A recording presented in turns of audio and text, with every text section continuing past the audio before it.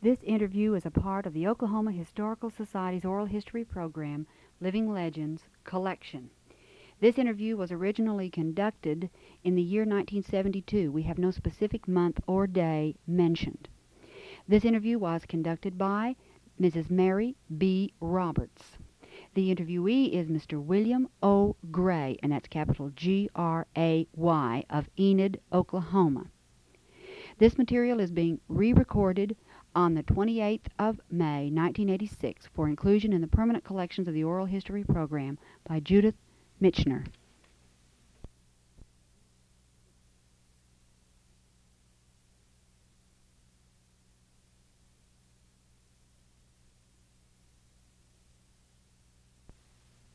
It's over. I see. Missed it on there. Earl Mr. Mitchell. M-I-T-C-H-E-L-L.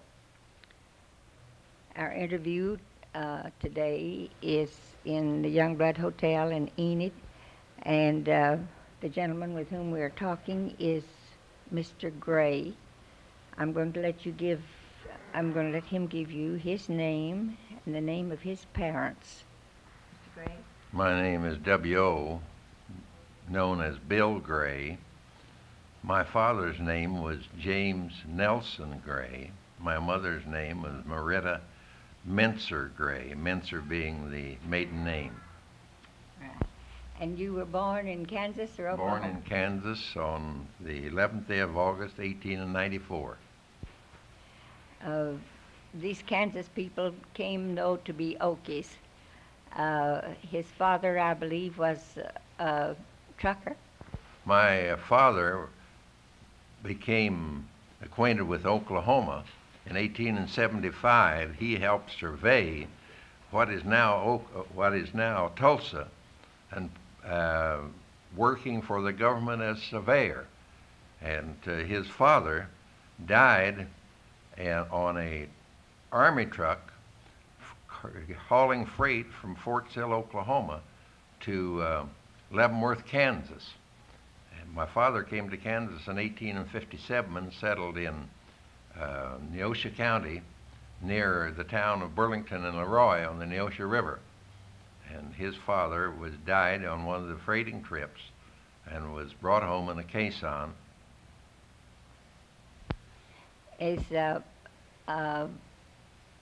Did your mother then come on to Oklahoma? No. My father and mother were married in 1875, and father was surveying in the early part of the year, the first 8 months of the year in Oklahoma for the government, and then married my mother in September the 30th, 1875.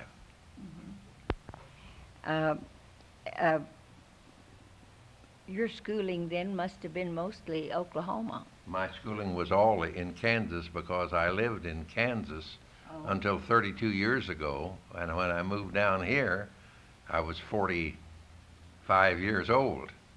I went to school in the country schools, raised on a farm. Well, I just missed your age, 20 years. That wasn't bad. Well, sometimes nature's been kinder to some than others. But I attended the grade schools in a farm in Coffee County. I attended high school in Leroy, Kansas, which I drove back and forth 6 miles to go to school. And then I attended school in Lawrence, Kansas in 1911 and 12 and graduated from the School of Business.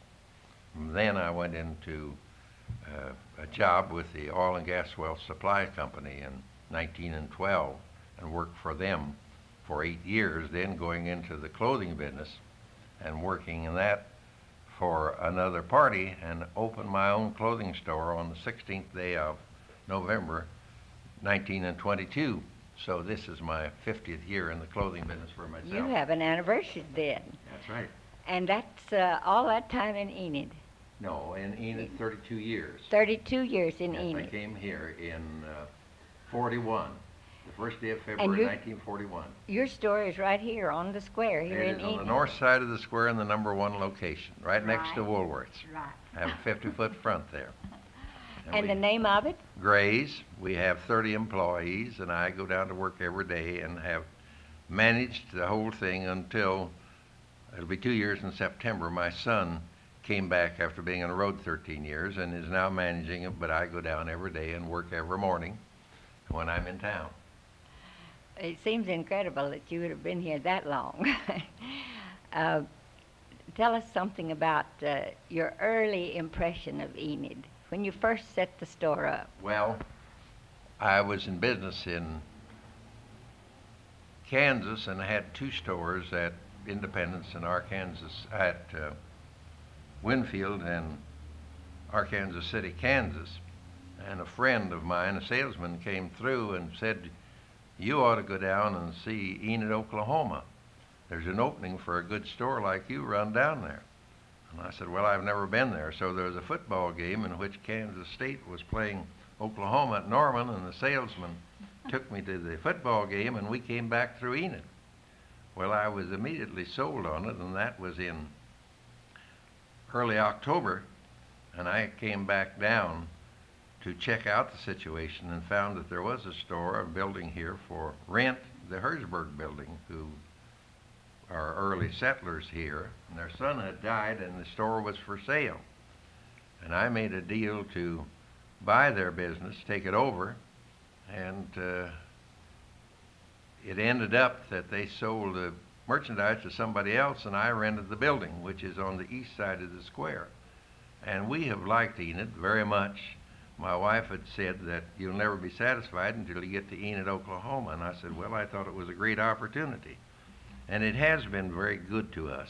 I had 2 stores in Kansas until 7 years ago, giving one of them to my daughter and selling one to my partner that we had been partners for 22 years and left all of my interest here. I thought it was time that I stay in Enid, and I've been very active in civic work. I've been president of the Chamber of Commerce, head of the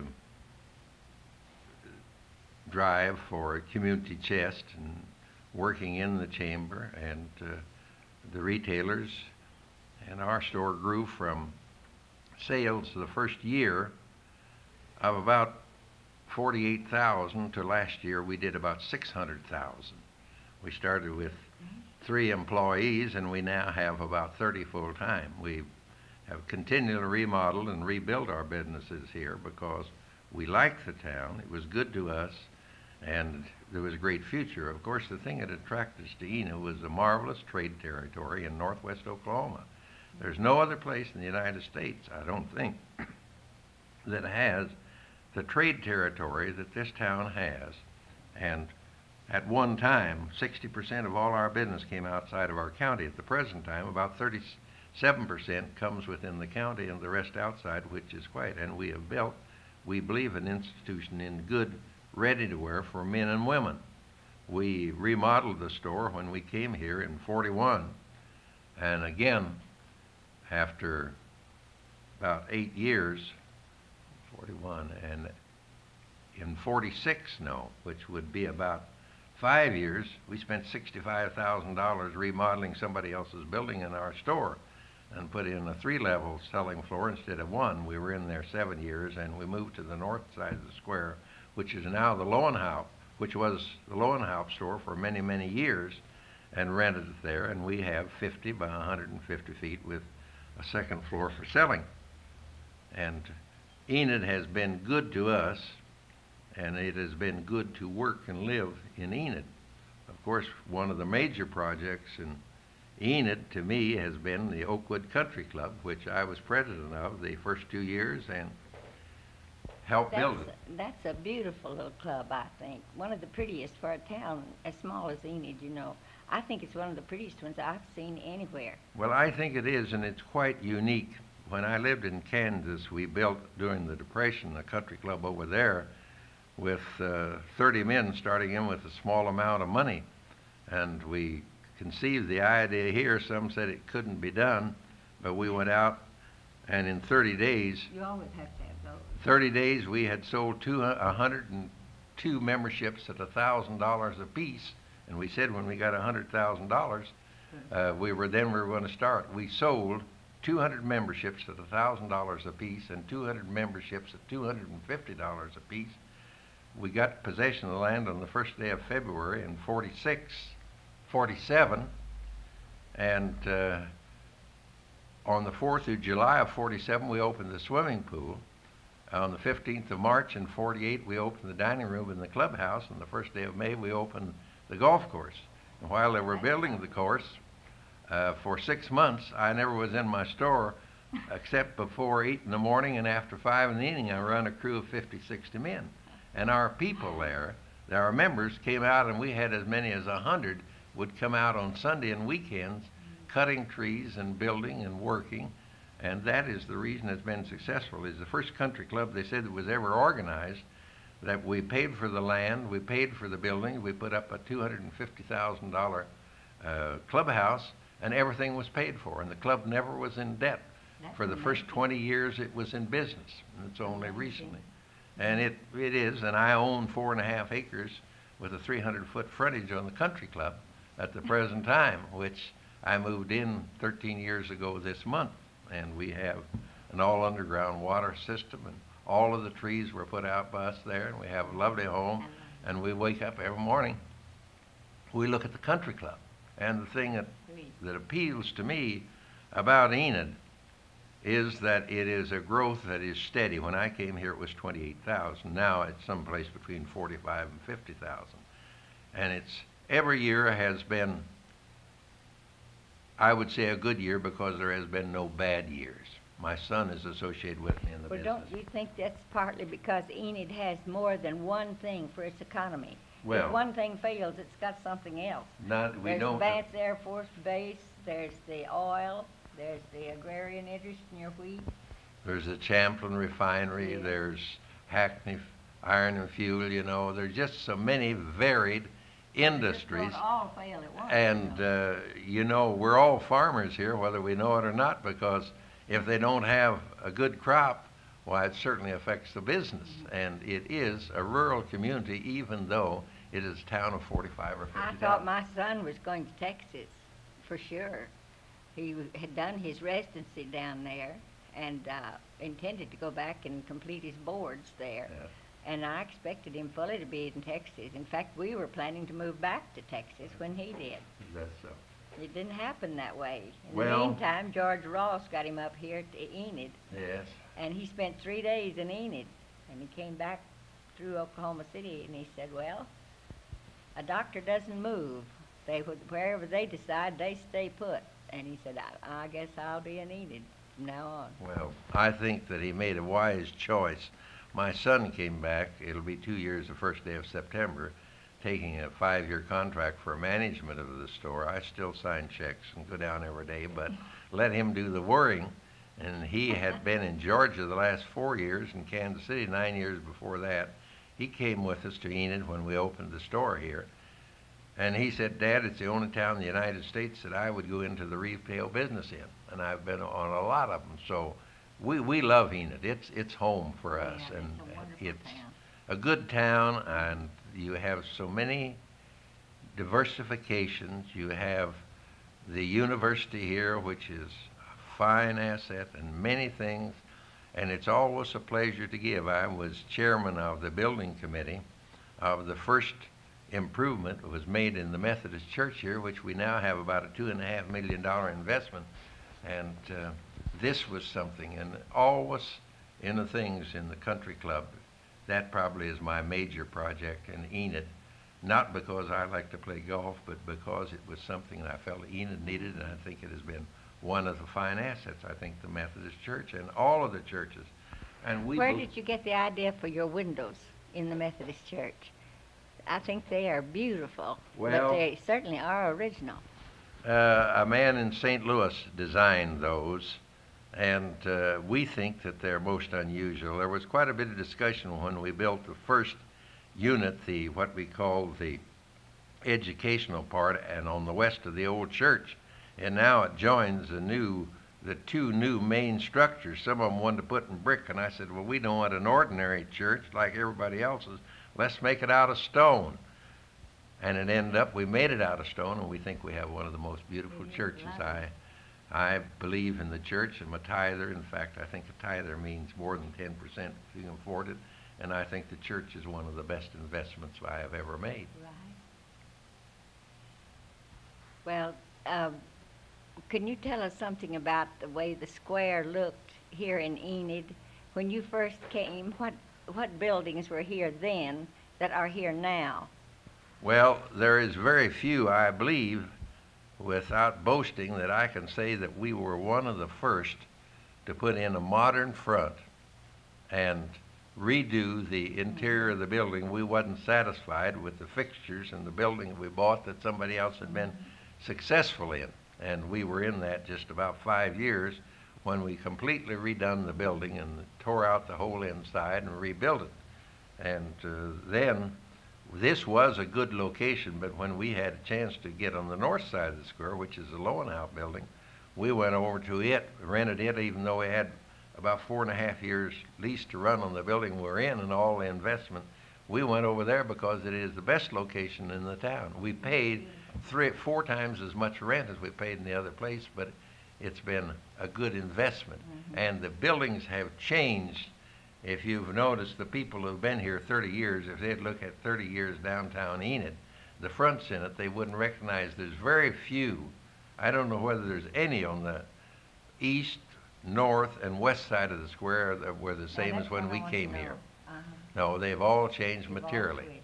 And while we did a major remodeling program when we went over on the north side of the square 16 years ago, 5 years ago, we made the back, and everybody said it looked like the front of a store because we had a parking lots there, and we arranged for parking lots to give the customer free parking, which was a good investment. And then 3 years later than that, or 2 years ago, we redid the front, which we think is the most unusual in the town. It has the marquee over it, you know, that comes out clear to the sidewalk on a 50-foot front. And we just love Enid. And people tried to buy my home out there when we had been in it about 2 weeks and offered me $100,000 for it. And I said, no. He said, well, would you take 125? I said, I wouldn't take any price. They're going to carry me out of it. This is my home, and it is not for sale. That's what you call growing roots, isn't it? That's right. That's what, because I love Enid, that I feel this way about it. While most of my people lived in Kansas, and my brothers and sisters and father and mother are all buried in Kansas, but well, we can tell that you're really an Okie, Mr. Gray. I I'll really tell you. Yes, you are. by choice. By choice, that's right. And you've done a marvelous work here in Enid, and I know that the Enid people do think a lot of you. Well, I've often heard your name mentioned in the trips that I'd make up here to see my son. we hope that we've given more to the community than we've taken out of it. Well, I think you have. I Your- really do. Your son was my daughter's family's doctor. Was he? Yeah, they are. He still is. Uh-huh. Yes.